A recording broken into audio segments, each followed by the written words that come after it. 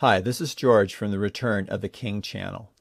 I'll be covering a lot of ground in this video, starting with the 3 eclipses that occur over America and now a comet. By the end of the video, you will see that all the signs in the heavens that are described in Revelation chapter 12 will be completed between now and the appearance of the April 8th, 2024 eclipse. The rapture then can't be far behind. At the end of this video, I have something you don't want to miss.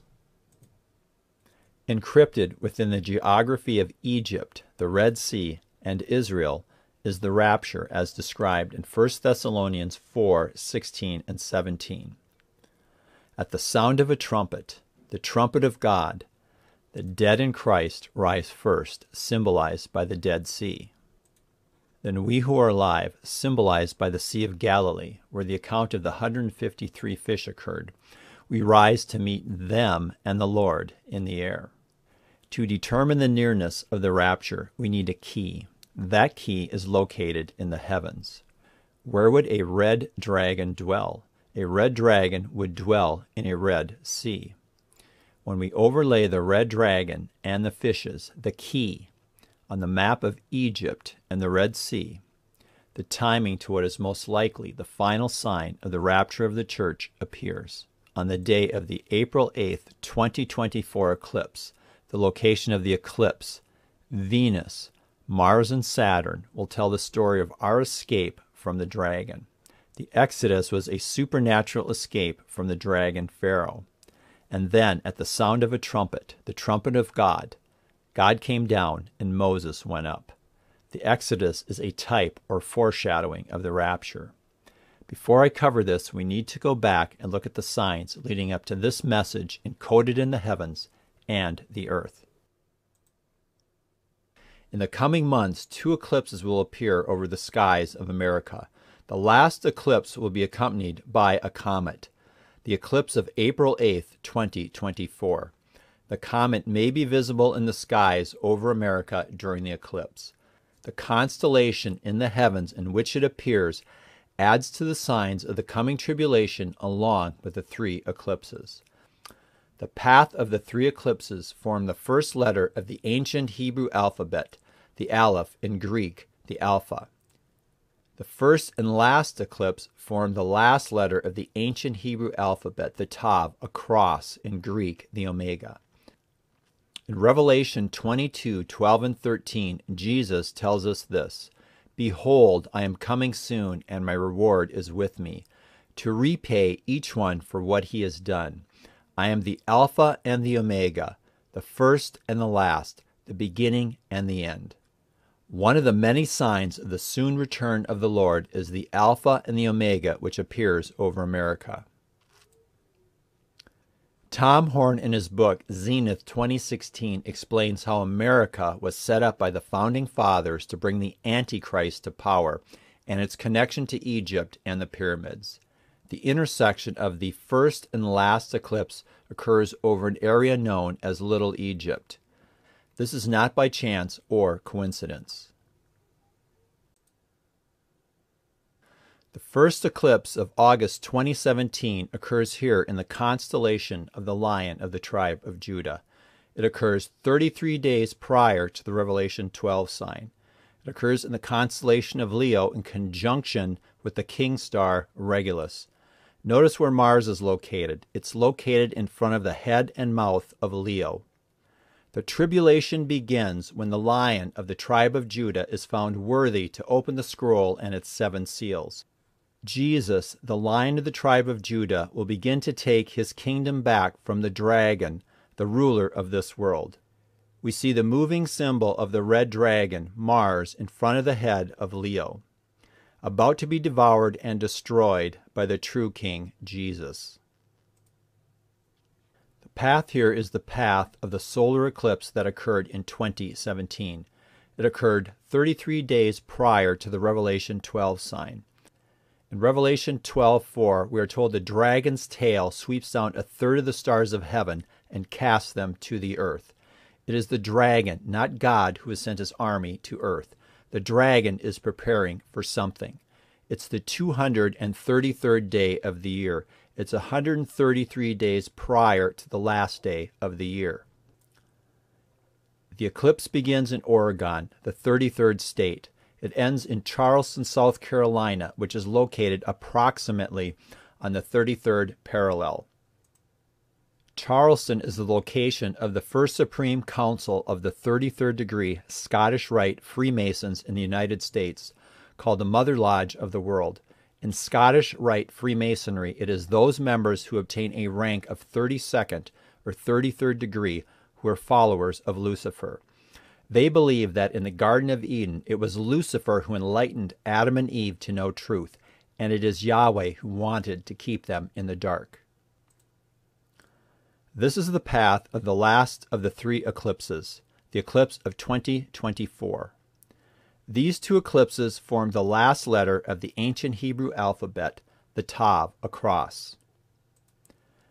Where these two eclipses cross is called Little Egypt. The rituals performed by the Freemasons to deify the Antichrist are based on the rituals performed by the Egyptians to deify the pharaohs in ancient Egypt.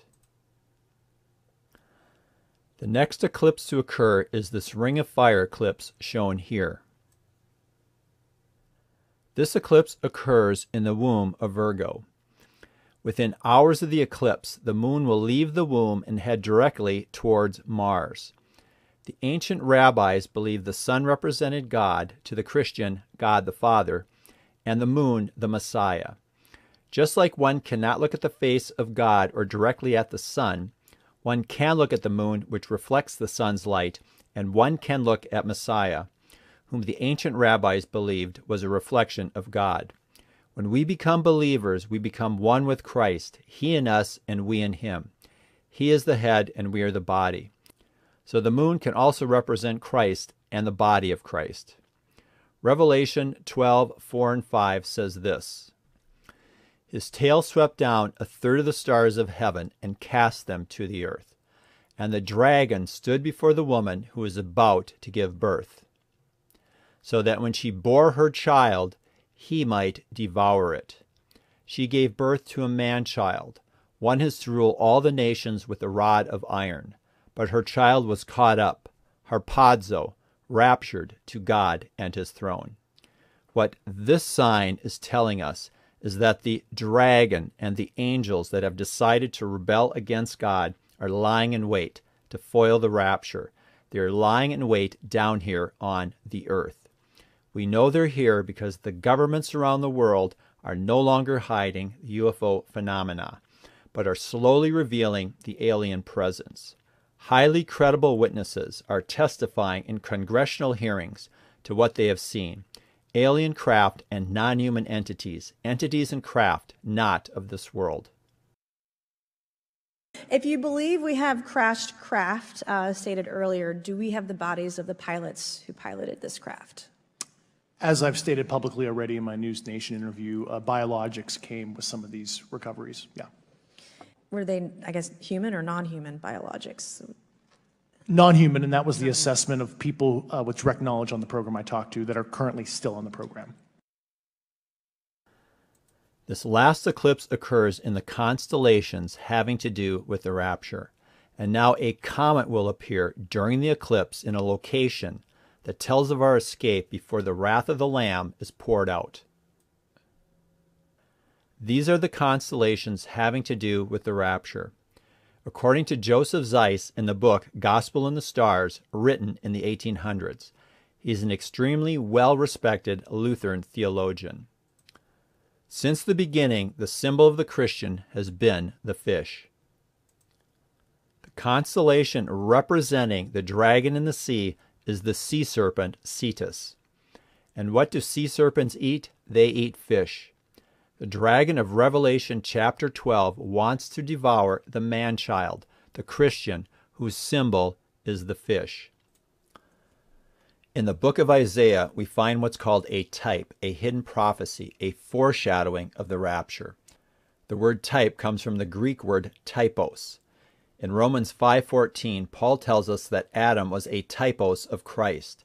In other words, in some way, Adam was a foreshadowing of Christ. We can't see the rapture in these verses until the rapture has been revealed. Then we can see the hidden prophecy. Your dead shall live, their bodies shall rise. You who dwell in the dust, awake and sing for joy. For your dew is a dew of light, and the earth will give birth to the dead. Come, my people, enter your chambers, and shut your doors behind you. Hide yourselves for a little while until the fury has passed by. For behold, the Lord is coming out from his place to punish the inhabitants of the earth for their iniquity. And the earth will disclose the blood shed on it, and will no longer cover its slain. In that day the Lord with his hard and great and strong sword will punish Leviathan, the fleeing serpent, Leviathan, the twisting serpent, and he will slay the dragon that is in the sea. The bands of the fish are on the neck of the dragon, restraining the dragon. At the rapture, that restraint will be removed by the departure of the Holy Spirit who dwells within all Christians. Paul says in 2 Thessalonians 2, 7 and 8, "For the mystery of lawlessness is already at work. Only he who now restrains it will do so until he is out of the way. And then the lawless one will be revealed, whom the Lord Jesus will kill with the breath of his mouth and bring to nothing by the appearance of his coming." These verses tell us the rapture occurs before the Antichrist is revealed. The constellation of Aries represents Christ the Lamb. In Hebrew, the constellation is Taleh, which means the Lamb. Taurus represents Christ the Judge and the start of the tribulation. Jupiter, representing the Christian from the Revelation 12 sign, is just days away from entering the constellation of Taurus and the coming judgment. From the Revelation 12 sign to the eclipse, it is 6 years, 6 months, and 16 days. Encoded within the time period is the number of the beast, 666.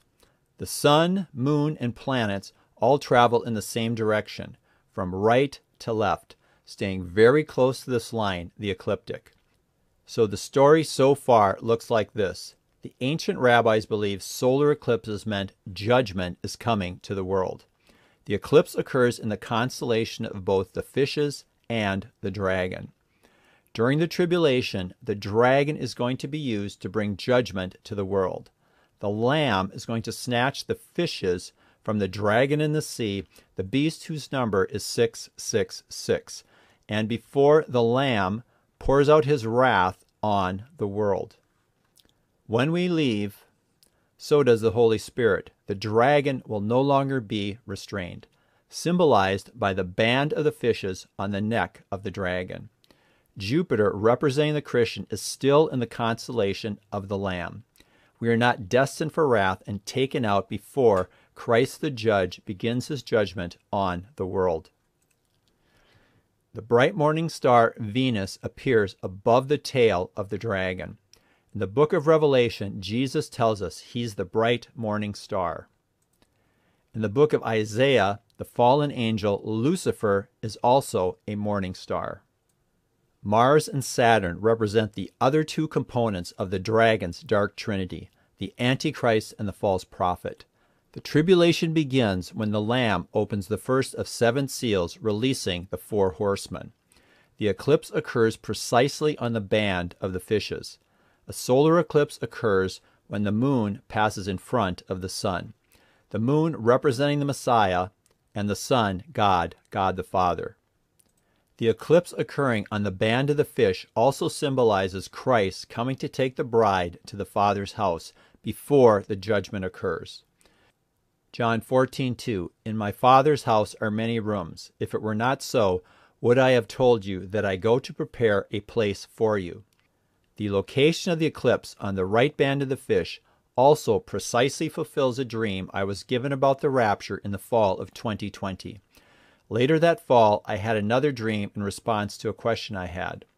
I asked, does the moon in the constellation of the Lamb, Aries, have anything to do with the rapture?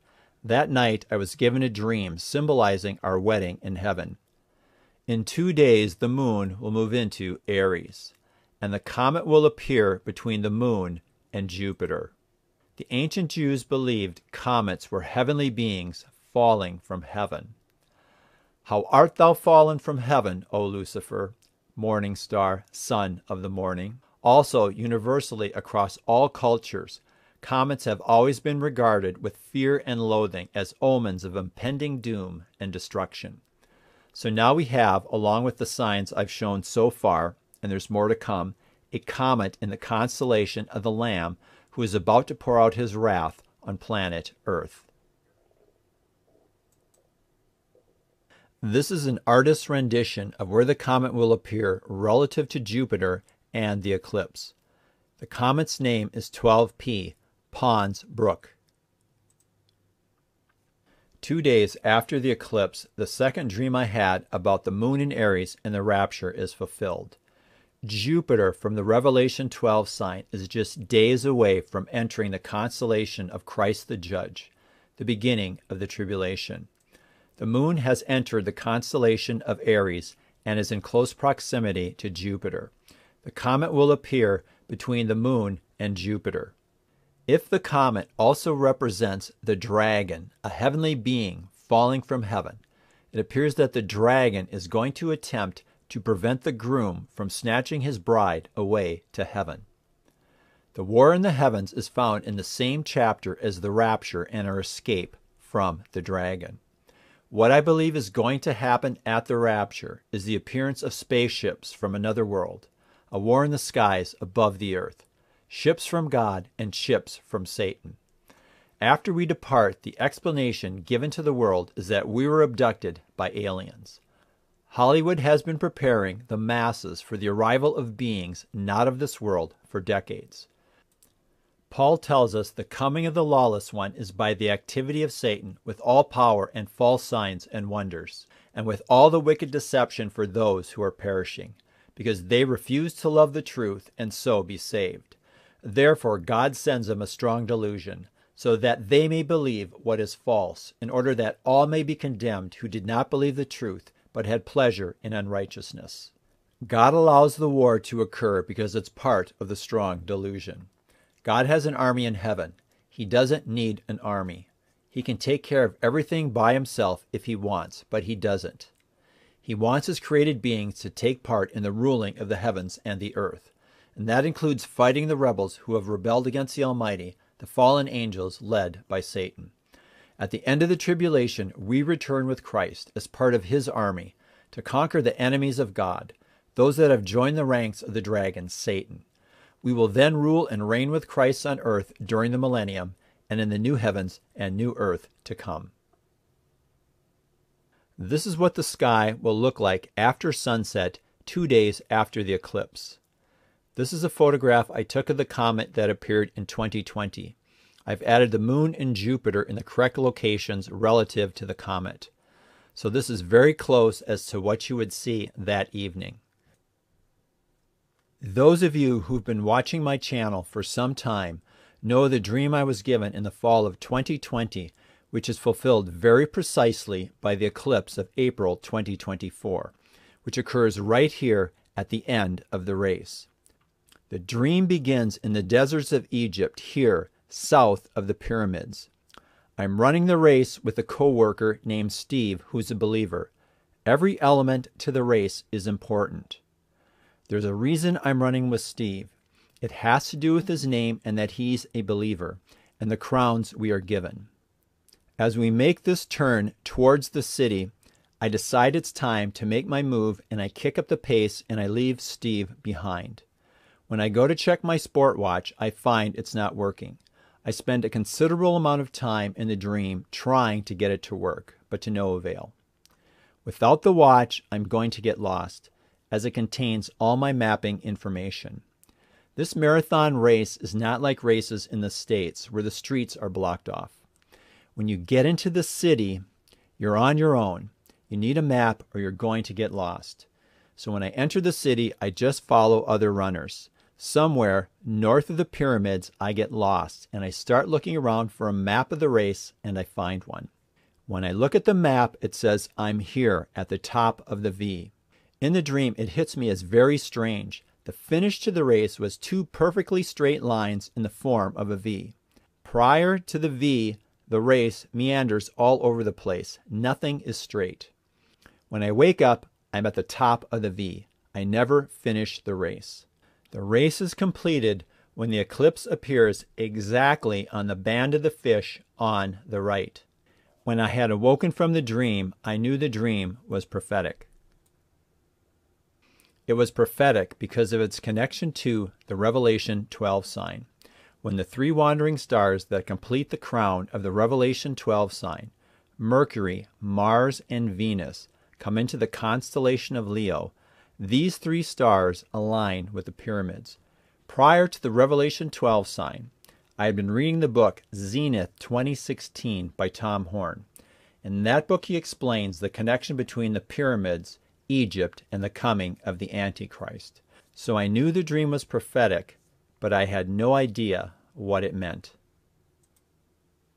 In the fall of 2020, I spoke of the dream in one of my videos, and someone commented that the V reminded them of the V in Pisces. This led me to look up the meaning of the constellations surrounding Pisces in the book The Gospel and the Stars. It was at this point in the fall of 2020 that I learned the meaning of the constellations you see here. These, according to Joseph Zeiss, are the constellations having to do with the rapture and the start of the tribulation. At the time I was given the dream, I and others were trying to find the correct Jewish calendar so we could calculate the correct feast days. I was pretty much running out of gas on this adventure, and I told the Lord, I need something from you or it's time to quit. That night I was given the dream. In the dream, my watch fails. The meaning of this is there's something amiss with the calendar we are using. What it is at this time, I don't know. So I decide to stop using the calendar and just look at the heavens for signs of our departure. As time goes by, I watch other watchmen's videos, and Dr. Berioff figures out what's wrong with a method used to calculate the day of Pentecost, the Feast of Weeks. Pagan Sabbaths are being used to calculate Pentecost. They are being taken from the Roman calendar at the time of Christ and today from the Gregorian calendar. Mixing the two calendars causes Pentecost to arrive about 9 days too early on today's Jewish calendar. There are 7 appointed times, 3 of which are feast days. On those 3 feast days, all males are required to attend, as they are meetings with God. Pentecost is one of them. The other 2 meetings with God occur on the 15th day of the month, so one would think Pentecost should be on the 15th also. It will be on the 15th when you use the correct Sabbaths. The other 2 feast days occur on the 15th day of the first month and the 15th day of the 7th month. Pentecost would then be on the 15th day of the 3rd month on the correctly calculated Jewish calendar. Coded within the true date for Pentecost is the account of the 153 fish. The constellations that rise in the morning on Pentecost are those of the account of the 153 fish that you see here. The account of the 153 fish is about the pre-tribulation rapture of the church, as are the constellations that appear in the morning sky on Pentecost. The account of the 153 fish occurs at dawn. Since my last video, I inquired of the Lord, is there any other evidence that Pentecost occurs on the 15th day of the 3rd month? I got the sense the answer would be found in these books written by Dr. Michael Heiser. To see the world as the apostles did, you need to read the books they read. Their worldview is not ours. Much of what you read about in the New Testament about demons, who are almost nowhere to be found in the Old Testament, can be found in the Book of Jubilees and the Book of Enoch. Demons are the disembodied spirits of the giants, the offspring of the fallen angels and human wives. Dr. Heiser quoted some interesting passages from the Book of Jubilees on demons. So I thought I should read the entire book, and this is where I found my answer to the true date of Pentecost, also known as the Feast of Weeks. In the Book of Jubilees, the Feast of Weeks, also known as Pentecost, is always on the 15th day of the 3rd month. Isaac is born on Pentecost. Judah is born on Pentecost. The covenant with Abraham is made on Pentecost. Jacob and Laban make peace on Pentecost. The rainbow covenant that is made with Noah is on Pentecost. He set his bow in the cloud for a sign of the eternal covenant that there should not again be a flood on the earth to destroy it all the days of the earth. For this reason it is ordained and written on the heavenly tablets that they should celebrate the Feast of Weeks in this month once a year to renew the covenant every year. And this whole festival was celebrated in heaven from the day of creation. Why would Pentecost be celebrated in heaven since the creation? Because it's the feast that's about the redemption of mankind. It is on Pentecost that the power of the Holy Spirit is poured out on the apostles and all believers. Jesus in Acts 1:8 says this, "But you will receive power when the Holy Spirit has come upon you, and you will be my witnesses in Jerusalem and in all Judea and Samaria and to the end of the earth." It's when God comes to live in us. "And I, Christ, will pray the Father, and he will give you another helper, that he may abide with you forever, the Spirit of truth, whom the world cannot receive, because it neither sees him nor knows him. But you know him, for he dwells with you, and he will be in you. I will not leave you orphans. I will come to you." The calendar issue is still complex. It's a video all by itself, but that's for another day. Having some level of confidence now that Pentecost is always on the 15th day of the third month on the Jewish calendar is important, because in the day counts from the Revelation 12 sign to this day, June 15th, 2022, are encoded the Rapture. It is 1,726 days from the Revelation 12 sign to this day. Encoded within that number is the number of the Rapture found in Strong's Concordance, 726. From this day to April 10th, 2024, it is 665 days to when the moon is in Aries, the day the second dream is fulfilled.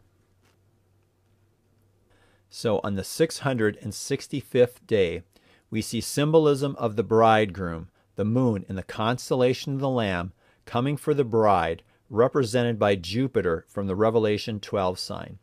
In my last video, I had this as the 666th day.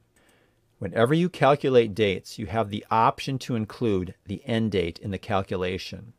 At the time of the video, I had not fully understood the sign that would appear on the following day, the sign of the coming of the Antichrist.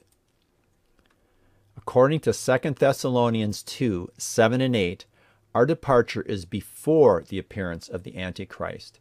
Only he who now restrains it will do so until he is out of the way, and then the lawless one will be revealed. The restrainer, the Holy Spirit, leaves with us, and only after that will the Antichrist be revealed. So it only makes sense that we depart on the 665th day, the day before the Antichrist is revealed. From the true date of Pentecost, the day the counting begins in the dream, it is 666 days to the following day, April 11th, 2024. On this day, in the constellation of Taurus, the moon, representing Messiah, is in the star cluster known as the Pleiades. In the book of Job, God asked Job if he can bind the chains of the Pleiades, also known as the seven stars, or loose the cords or the belt of Orion. Binding and loosening in the Bible has to do with imprisoning or releasing imprisoned spirits, fallen angels. In the book of Enoch, 200 angels descended on Mount Hermon and rebelled against God by taking human women as wives. The offspring of this union resulted in the giants. The angels that fell petitioned Enoch to go to God to seek forgiveness. None was given. Here's where they are symbolically imprisoned. I saw their 7 stars like great burning mountains, and like the spirits that petitioned me. When I inquired regarding them, the angel said, "This place is the end of heaven and earth. This has become a prison for the stars and the host of heaven." The moon in the Pleiades symbolizes the Lamb who's going to release demonic entities during the tribulation who are currently in chains. Revelation 9, 1 through 5 speaks of an angel who's given a key to the bottomless pit.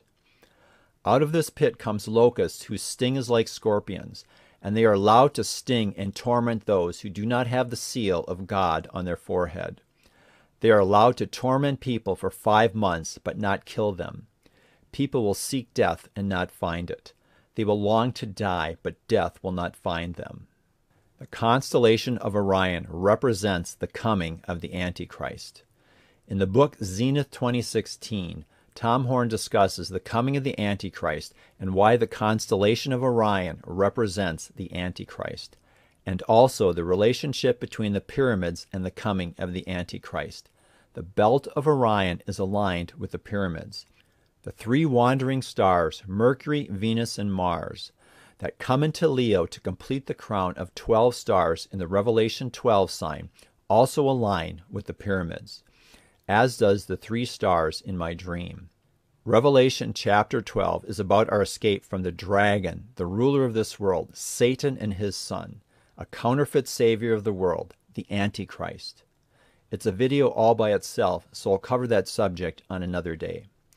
So in summary, on the 666th day from Pentecost 2022, we are seeing in the heavens the sign of the coming of the Antichrist, along with the demonic hordes to be released on the earth. So now that we've seen what the heavens look like on the 665th and the 666th day from the true date of Pentecost, I want to show you just how detailed the dream is. When I awaken from the dream, I'm at the top of the V. The countdown to the finish of the race begins when 2 wandering stars enter the constellation of Taurus and align with the star Aldebaran. It is on this day, the day of Pentecost, the alignment matches that of the pyramids, the date which has been hidden till the time of the end.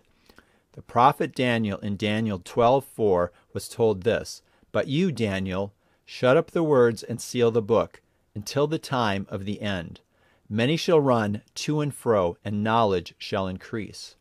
We're in the time of the end. Most of the tools needed to do all of this did not exist 20 years ago. Electronic versions of the Bible allow me to run to and fro rapidly to find what I'm looking for almost instantly. The same goes for looking at the heavens. The mapping in the heavens mimics the mapping of the race in Egypt. From my location when I awaken to the finish of the race indicates a period of 2 something. In this case, just under 2 years. The race is a marathon race, which is 26.2 miles. The numerical value of the name of God, Yahweh, is 26. Sometime after the race is ended, we will meet with God. In the race, I'm running with a believer named Steve or Stephen. The name Stephen comes from the Greek word for a crown, Stephanos. In Revelation 4:9-11, we read this, "And whenever the living creatures give glory and honor and thanks to him who is seated on the throne, who lives forever and ever, the 24 elders fall down before him who is seated on the throne and worship him who lives forever and ever. They cast their crowns before the throne, saying, 'Worthy are you, our Lord and God, to receive glory and honor and power, for you created all things, and by your will they existed and were created.'" The book of Revelation is written in Greek. The crowns the 24 elders cast down are Stephanos. The name Stephen comes from the Greek word for a crown, Stephanos. The 24 elders represent the Christian. When we finish the race and we enter into heaven, we will be given crowns, the Stephanos. It's given to those who have been victorious, for example, to an athlete who has won his race. We cast our crowns before the Lord because our victory is not our own. Our victory is through the blood of the Lamb. He is why we're victorious, not by our works, but by our faith in Christ. In a future video, I will go into more detail on the following dreams that are tied to the eclipse of April 8th, 2024.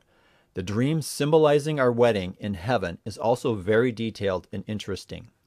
On November 9th, 2020, my son and I have 4 dreams on the same night, all connected to the eclipse of April 8th, 2024.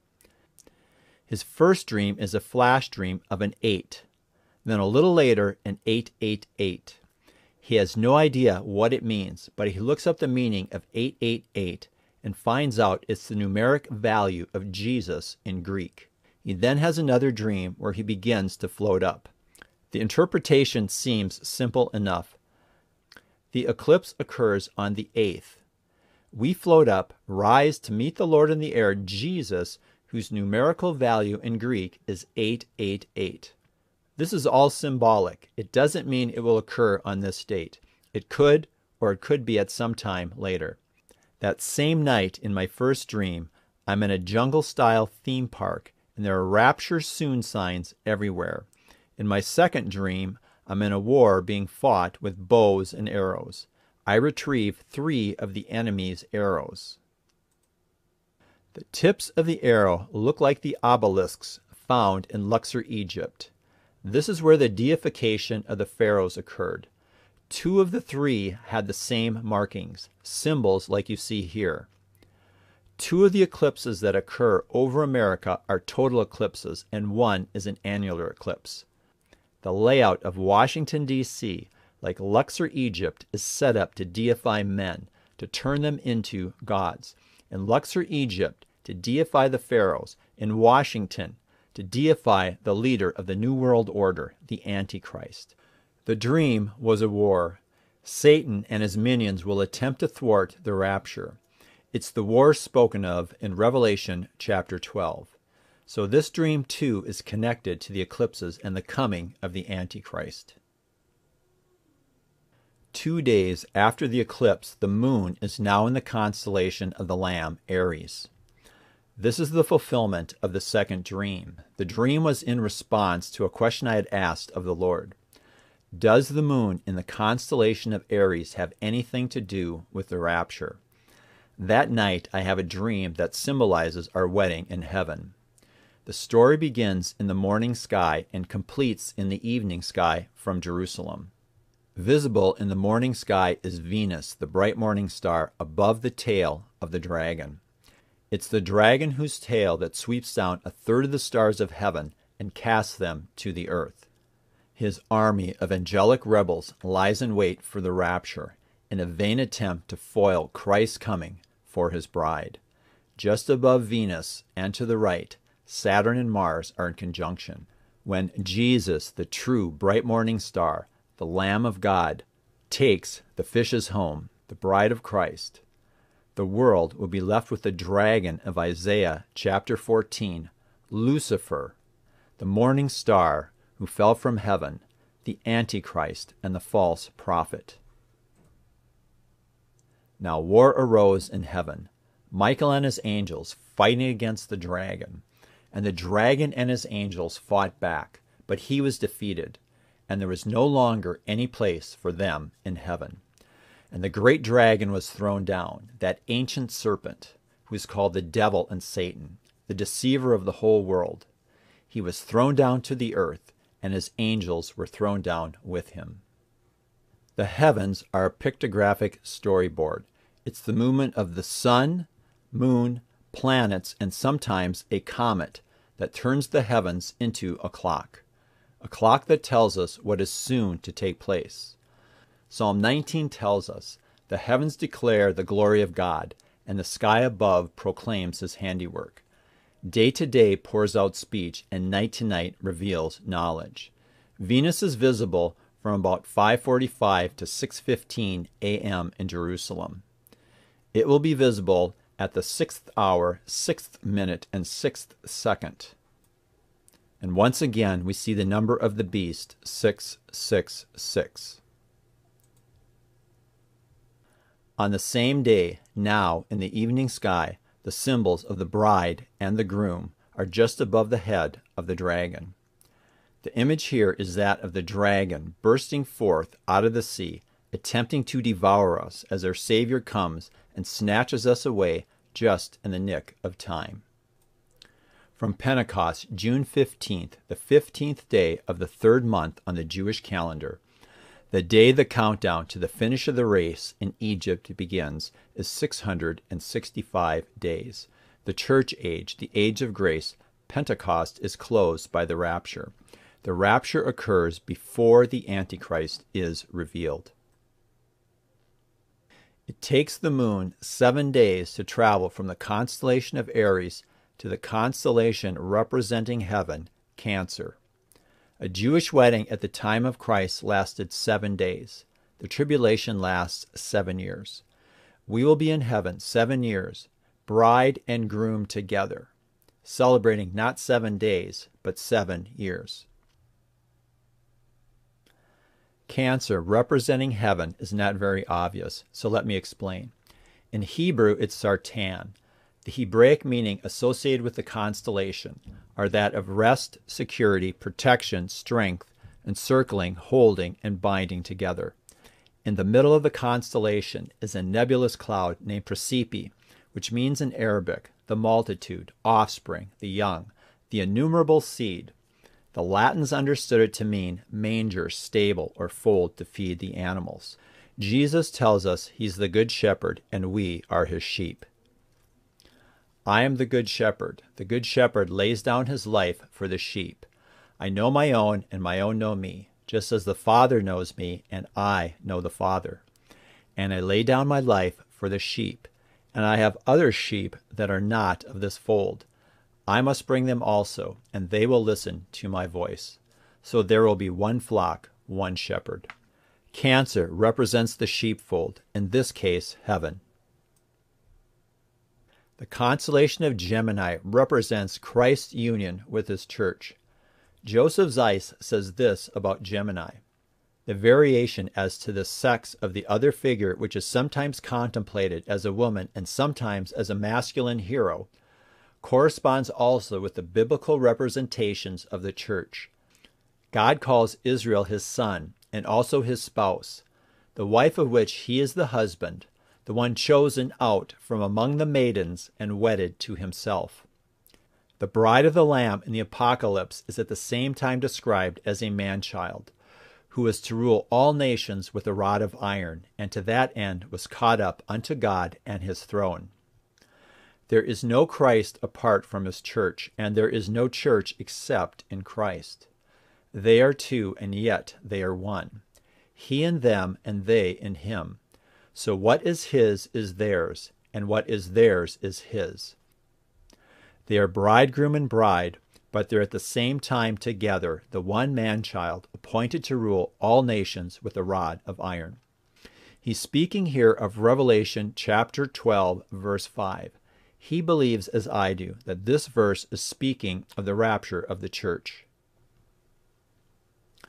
On the 666th day from Pentecost, we see the sign in the heavens of the coming of the Antichrist, which I had covered earlier.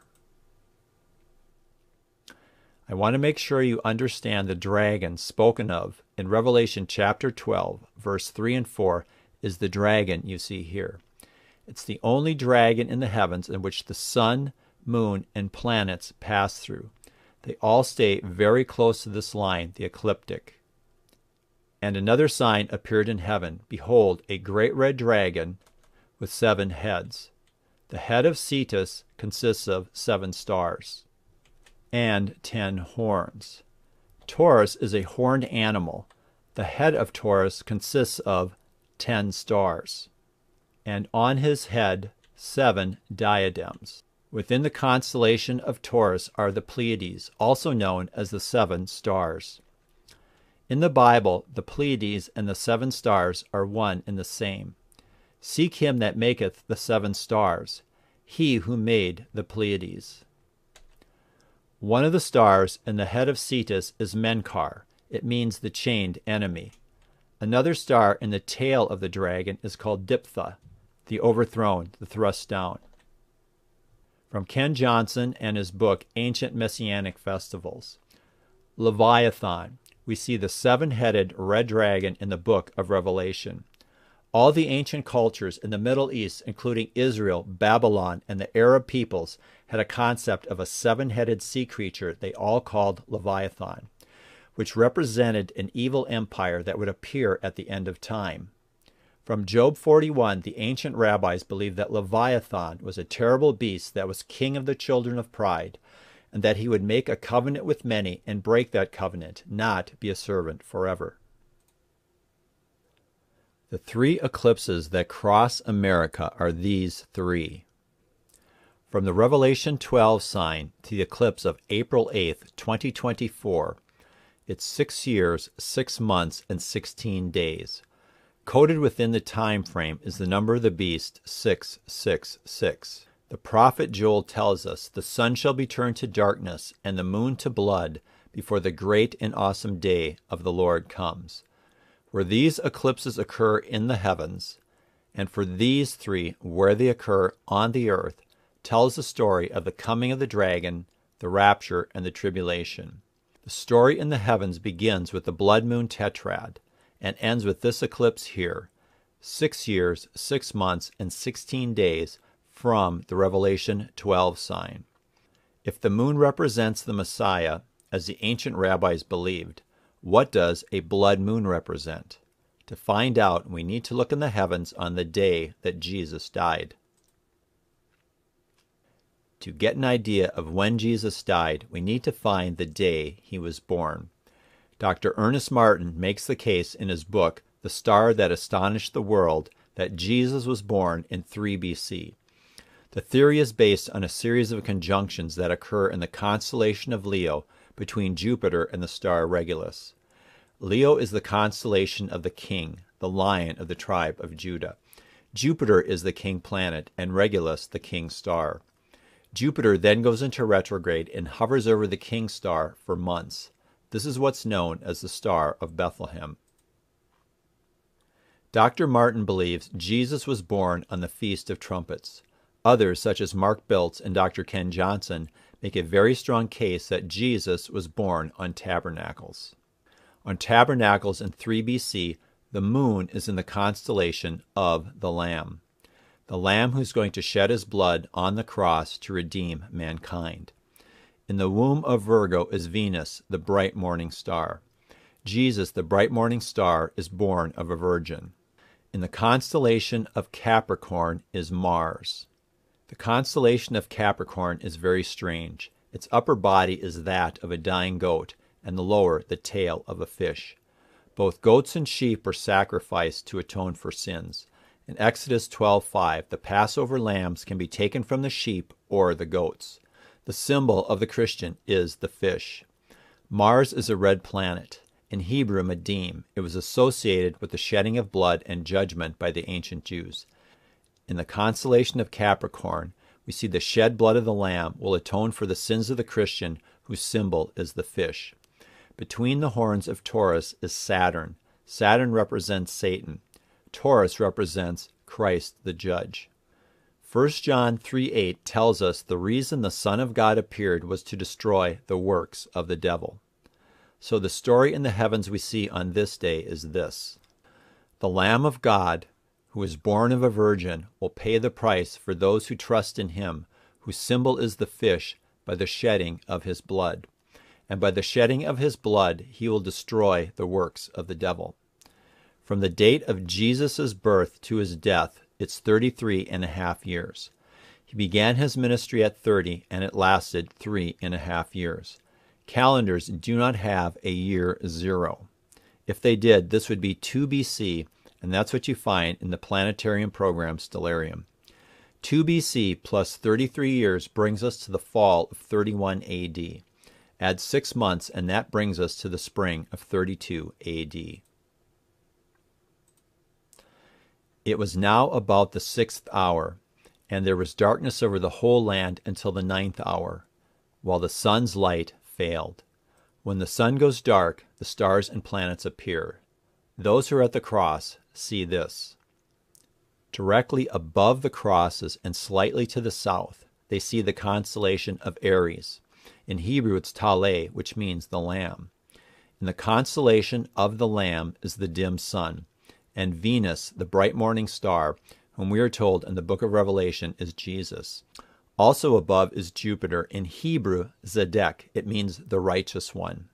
It's telling us who is on the cross, the Lamb of God, the righteous one, the bright morning star. Remember, this is the day the Passover lambs are being slain. Halfway around the world, another event is occurring in the heavens. A blood moon is occurring in the constellation of Libra. The ancient Jewish rabbis believed the moon represented the Messiah and the sun, God. Just like one cannot look at the sun or God, one can look at the moon, which reflects the light of the sun. And just like the moon in the Messiah, we see a reflection of God. Joseph Zeiss, in his book, The Gospel in the Stars, says this about the constellation Libra. Among the Jews, it was denoted by the last letter of the Hebrew alphabet, T or Ta, originally written as we still write it, and as written in nearly all the ancient alphabets in the form of a cross, which signified the end, the boundary, the limit, the completion. As the Savior, when about to give up the ghost on the cross, said, "It is finished," the last letter in the history of his humiliation having been reached. So here we have in the heavens the moon representing Messiah turning blood red in the constellation of the cross. At the same moment Jesus is on the cross. They can't see this in Jerusalem, but we can. This is for us in the future. It occurs over the same country as the 3 eclipses, America. This blood moon is foreshadowing the battle against the dragon that will occur during the tribulation. Blood moons represent the atonement of Christ, Christ's death on the cross to pay the price for our sins. The rabbis at the time of Christ and today believe blood moons are a sign of judgment coming to Israel.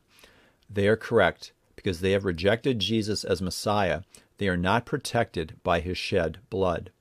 That's why the first of the 3 blood moon tetrads occurred after Israel became a nation. The blood moons weren't about Israel becoming a nation, but that this series of blood moons was the first of 3 to warn the newly formed nation that judgment is coming if the nation doesn't recognize Jesus as Messiah, the time of Jacob's trouble, the tribulation. The eclipses are in groups. This first group of eclipses all occur in constellations having to do with the rapture. This second group in constellations having to do with the tribulation. The last 4 in constellations having to do, again, with the rapture. These 3 eclipses are those that occur over America. They have to do with the escape from the dragon. This group of eclipses, starting with the blood moon tetrad and ending with this eclipse in the constellation of Gemini, are all in constellations having to do with the rapture. There are 7 blood moons in this group. Those covered by the blood of Christ will not be here during the 7-year tribulation, symbolized by this group of 7 eclipses. These 3 blood moons occur in the constellations of Heaven and the Atonement, Cancer and Capricorn. The blood moons of the blood moon tetrad alternate between the constellation of Virgo and the constellation of Pisces, the Christian. All total lunar eclipses from the first of the blood moon tetrad are all accounted for. All total solar and annular eclipses, starting with this eclipse here, are accounted for. Prior to this eclipse are several total solar eclipses interspersed between the blood moons. They too are all in constellations having to do with the rapture. Between the blood moon tetrad and this blood moon triad is the Revelation 12 sign. From the last blood moon of the blood moon tetrad, which occurs in the constellation of the Christian, Pisces, to the Revelation 12 sign, it is 726 days. 726 in Strong's is the rapture. Even encoded within the number 726 is the time and who we will be with during the tribulation. 26 is the numerical value of Yahweh in Hebrew, 7 the number of years of the tribulation. Where this blood moon occurs in the heavens tells the story of our escape from the dragon. The last blood moon of the blood moon tetrad occurs above the tail of the dragon. His tail swept down a third of the stars of heaven and cast them to the earth. The dragon and his army lie in wait to prevent the rapture. But before the dragon can devour us, the bright morning star Jesus will snatch us from the dragon. And after we depart, who comes to fill our place? The dark trinity of Lucifer, the Antichrist, and the false prophet. From the Revelation 12 sign to the day the countdown to the end of the race begins, the 15th day of the 3rd month on the Jewish calendar, Pentecost, a feast day, a day you meet with God. It is 1,726 days. Again, encoded within that day count is the number of the rapture, 726. Like the last blood moon of the blood moon tetrad, it's telling us who is going to escape the dragon and the wrath of the Lamb. Those who are covered by the blood of the Lamb. On Pentecost, God, in the third person of the Trinity, the Holy Spirit, came to dwell within each believer, marking each believer as belonging to Him. It is those who have the mark of Christ, the Holy Spirit dwelling within them, that will escape. It is the last of these 3 eclipses that cross America that completes the dream of the race in Egypt. The race is finished when the eclipse appears at the finish line of the race in the dream. The race is a marathon race, 26.2 miles. Again, encoded within the distance of the race is the name of God, Yahweh, which has a numerical value of 26. Just like the word for the rapture, harpazo, has a name of God encoded within it. Sometime after the race is finished, we will meet with God. In Revelation chapter 12, our escape is from the dragon. The eclipse occurs 6 years, 6 months, and 16 days from the Revelation 12 sign, the beginning of the story of our escape from the dragon, whose number is 666. 2 days later, dream number 2 is fulfilled when the moon enters Aries, 665 days from Pentecost. The following day, the 666th day, the moon enters the Pleiades, visible in the evening sky along with Orion, the constellation associated with the Antichrist. Job 38:31 says this, "Can you bind the chains of Pleiades or loose the cords of Orion?" Only God can, and this is referring to the demonic forces He will loosen upon the earth. We depart before this, symbolized by the dream of the wedding in heaven on the 665th day from Pentecost. This series of eclipses all occur in constellations having to do with the tribulation. The tribulation lasts 7 years. There are 7 eclipses. The tribulation begins with the rider of the white horse. These 2 eclipses are connected to the constellation of Taurus, Christ the Judge. During the tribulation, the Lion of the tribe of Judah, who is found worthy to open the scroll and its 7 seals to start the tribulation. It is then the Lamb in Revelation 6:1 who opens the first of 7 seals, releasing the 4 horsemen. 3 of the eclipses occur in the constellation of Scorpio, symbolic of the kingdom of Satan. The last eclipse occurs in the constellation of Libra, the moon in Libra, the sun in Taurus. Christ the Judge is coming to judge the earth. It's a blood moon. Those who are covered by the blood of Christ will not experience His wrath. We are not destined for His wrath. We will depart beforehand. This is not the end of the story. There's one more sign to come. Red dragons dwell in red seas.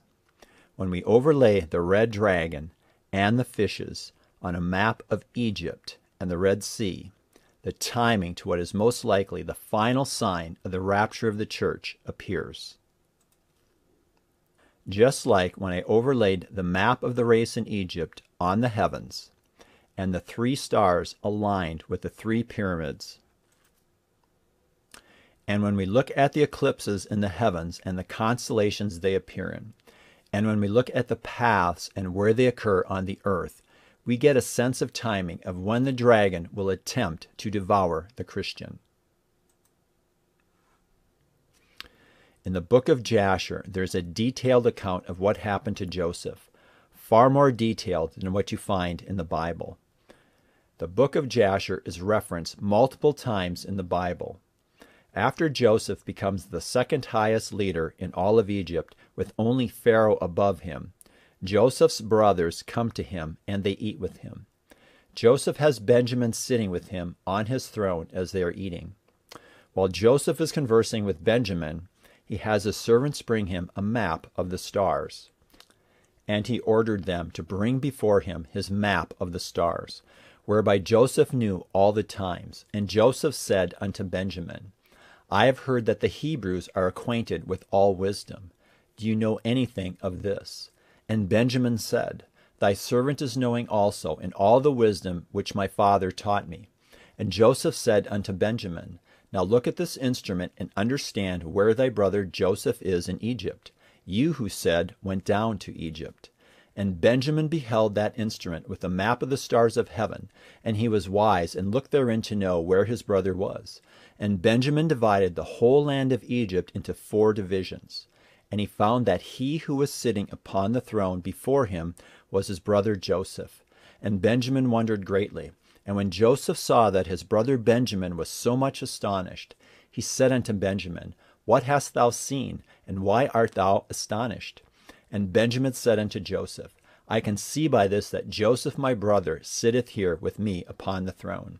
And Joseph said unto him, I am Joseph thy brother. Reveal not this thing unto thy brethren. Behold, I will send thee with them, and when they go away, I will command them to be brought back again into the city, and I will take thee away from them. In order to determine where Joseph is in Egypt requires 3 things: a map of the heavens, a map of Egypt, and some type of instrument. This is not much different from what I've shown you thus far. We have a map of America, a map of Egypt, and a map of the heavens. We have an instrument, a software program called Stellarium, which allows us to map the heavens. Contained within the account of the Exodus is a type or foreshadowing of the rapture, our escape from the dragon. In Exodus 12:37, we are told the Israelites begin their journey out of Egypt from Ramses. They then stopped at Sukkoth and then continued along one of these 2 paths and set up camp on this side of the Red Sea. And then they crossed the Red Sea either here or here, and then camped at the base of Mount Sinai. The location of Mount Sinai, the Dead Sea, and the Sea of Galilee are lined up to match the sequencing of the rapture found in 1 Thessalonians chapter 4. For the Lord himself will descend from heaven with a cry of command, with the voice of an archangel, and with the sound of the trumpet of God. It was at Mount Sinai that the Israelites became God's bride. It was at the sound of a loud trumpet blast that they were to come to the mountain. God came down, Moses went up. At the rapture, a trumpet will sound when Jesus comes for his bride. Next and directly above Mount Sinai is the Dead Sea. And the dead in Christ will rise first. The trumpet sounds, and then the dead in Christ will rise first. Directly above the Dead Sea is the Sea of Galilee. This is where the account of the 153 fish took place. When the disciples come off the boat and go to Jesus, he has a charcoal fire going. He already has fish, dead fish laid out around the fire with bread. The dead fish represent the dead in Christ, just like the Dead Sea. They are with Jesus before the live fish are brought to him. The dead in Christ rise first, then we who are alive second. The charcoal fire represents hell. The dead fish who are in the fire are taken out of the fire by Jesus and are with Jesus. Without Jesus, our destiny is hell. He also has bread for them. He is the bread of life. He tells the disciples to bring some of the fish they have just caught, 153 large fish. So many, yet the net was not torn. The catch is so large they have to leave the net in the water. They can't get it into the boat. This tells us that Jesus is not going to lose any that belong to him. These fish are still in the water. They are still alive when they are brought to Jesus. They are being snatched from the dragon whose abode is water, the sea. The sequencing matches that of 1 Thessalonians chapter 4. And the dead in Christ will rise first. Then we who are alive, who are left, will be caught up together with them in the clouds to meet the Lord in the air. And so we will always be with the Lord. Directly above the Sea of Galilee is Mount Hermon. Genesis 6:1-4 tells us that the sons of God, angels, saw that the daughters of man were attractive, and they took as their wives any they chose. The offspring of this forbidden union were the Nephilim, the giants. The book of Enoch confirms that this understanding of Genesis 6:1-4 is correct. It also tells us that this is the mountain where the 200 angels descended from heaven to earth. Mount Hermon may represent or be an actual gate to and from heaven. At the rapture, we leave earth and enter heaven. At the same time, Satan and any angels still in heaven that have joined the rebellion are cast out of heaven to the earth. When we overlay the constellations of the red dragon and the fishes on the Red Sea, we see the great red dragon from Revelation chapter 12 dwelling in the Red Sea, and the two fishes dwelling in the two gulfs that form a V. The eclipse occurs in the same gulf where Pharaoh the dragon and his army were drowned. In Ezekiel 32:2, Pharaoh is described to be like a dragon. Son of man, raise a lamentation over Pharaoh, king of Egypt, and say to him, You consider yourself a lion of the nations, but you are like a dragon in the seas. You burst forth in your rivers, trouble the waters with your feet, and foul their rivers. The Israelites escape from the dragon Pharaoh. Their escape was by a divine intervention. God parts the sea, and they pass through. Our escape from the dragon will also be a divine intervention via the rapture. The eclipse occurs 6 years, 6 months, and 16 days from the Revelation 12 sign, the number of the dragon, 666. The intersection of the path of the first and last eclipse occurs in an area known as Little Egypt. The rituals performed to deify the Antichrist, to make him a god, come from Egypt, and are based on the same rituals performed to turn the Pharaoh into the god Horus. Pharaoh is a type of the Antichrist.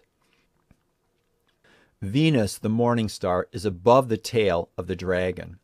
On the map, it's located in approximately the same location as Mount Sinai, where the Israelites met with God. In Revelation 22:16, Jesus says this, I am the root and the descendant of David, the bright morning star. The Spirit and the bride say, Come. It was at Mount Sinai that God betrothed the Israelites as his bride. The bride of Christ is the church, the Christian. The symbol of the Christian is the fish. When we overlay the constellations having to do with the rapture of the church, the fishes and the dragon, on a map of Egypt and the Red Sea, we see they were supernaturally designed to align. Jesus, the uncreated creator, made the heavens and the earth and organized the stars into constellations that tell the story of redemption. Jesus is revealing to his bride the nearness of his coming. As the wedding approaches, the signs of the nearness of the wedding are everywhere. A bride who's paying attention can't miss them. The eclipse is about the coming of the dragon and our escape from the dragon. The dragon, as we have been shown in Revelation chapter 12, is coming to devour the man-child, the Christian. It occurs on the band of the fish, the symbol of the Christian. I talked earlier about the moon representing Messiah and the sun, God. Jesus is going to snatch the fishes from the dragon who dwells in the sea and before he comes to judge the world. It occurs on the band of the fish on the right. It was in this gulf on the right that the dragon Pharaoh, a type, a foreshadowing of the Antichrist, was drowned. The Israelites escape from the dragon. After they escape from the dragon, they meet with God at Mount Sinai. When they hear the sound of a loud trumpet blast, they come to the mountain. As the sound of the trumpet grew louder and louder, Moses spoke, and God answered him in thunder. The Lord came down on Mount Sinai on top of the mountain, and the Lord called Moses to the top of the mountain, and Moses went up. Very clear typology of the rapture. At the rapture, at the sound of a trumpet, the trumpet of God, Jesus, the bright morning star, is going to snatch the fishes, the Christian, the bride of Christ, from the dragon in the sea. The morning star is located in the same location as Mount Sinai, where the Israelites met with God at the sound of a trumpet, the trumpet of God. Moses went up and God came down. I am the root and the descendant of David, the bright morning star. The Spirit and the bride say, Come. At the rapture, the bright morning star, Jesus, will come and take his bride home, whose symbol is the fish. The dead in Christ shall rise first, then we who are alive shall be caught up with them in the clouds to meet the Lord in the air. And so we will always be with the Lord. The ancient peoples, including the Jews, believed that gates to heaven were found at mountaintops. The angels that rebelled against God descended from heaven and came down at Mount Hermon, a gate to and from heaven. After we meet in the air, we are taken to heaven. At the end of chapter 26 in Isaiah, we read this: Your dead shall live, their bodies shall rise. You who dwell in the dust, awake and sing for joy. For your dew is a dew of light, and the earth will give birth to the dead. Come, my people, enter your chambers, and shut your doors behind you. Hide yourselves for a little while until the fury has passed by. For behold, the Lord is coming out of his place to punish the inhabitants of the earth for their iniquity. And the earth will disclose the blood shed on it, and will no longer cover its slain. In that day the Lord, with his hard and great and strong sword, will punish Leviathan, the fleeing serpent, Leviathan, the twisting serpent, and he will slay the dragon that is in the sea. During the tribulation, God is going to use the dragon to punish the inhabitants of the earth, and then he will slay the dragon that is in the sea. Now war arose in heaven, Michael and his angels fighting against the dragon. And the dragon and his angels fought back, but he was defeated, and there was no longer any place for them in heaven. And the great dragon was thrown down, that ancient serpent who is called the devil and Satan, the deceiver of the whole world. He was thrown down to the earth, and his angels were thrown down with him. In their attempt to foil the rapture, they are defeated and thrown out of heaven to the earth. After we depart, the world is left with the dark trinity of Lucifer, the Antichrist, and the false prophet. At the midpoint of the tribulation, the Antichrist, who will be the incarnate son of Lucifer, most likely possessed by Satan himself, will enter the temple of God, desecrate the temple, and declare himself to be God. Revelation chapter 12 ends with the dragon standing on the sand of the sea. Then the dragon became furious with the woman and went off to make war on the rest of her offspring, on those who keep the commandments of God and hold to the testimony of Jesus. And he stood on the sand of the sea. And when we look at a map of the Red Sea, we see the dragon Lucifer in the desert sands near the Red Sea, very specifically at Mount Sinai, where God met with the Israelites. For a very short time, Satan, through his incarnate son, the Antichrist, will be allowed to play God.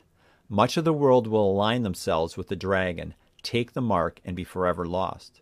During the 7-year tribulation, God will use the powers of darkness to bring judgment to the world and salvation to the nation of Israel. By the end of the tribulation, the religious leaders of Israel will come to realize that Jesus is their Messiah, and they will come to worship him as such. At the end of the tribulation, we return as part of God's army with Christ, and he, Christ, he will slay the dragon that is in the sea. Thanks for watching.